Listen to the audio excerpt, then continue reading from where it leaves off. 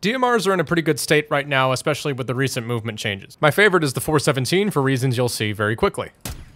138 and 2 shots from 10 meters, 138 from 20 meters, and 138 from 30 meters. Not every DMR has that kind of damage fall off though.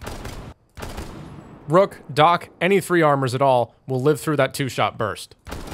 Fortunately, it seems that DMRs in general don't have a lot of fall off, so that damage output will be consistent at pretty much any range. So if you really want to LARP with the FAL on Buck, I won't tell you no, because it does 138 and 2 shots from 20 meters. That's pretty good.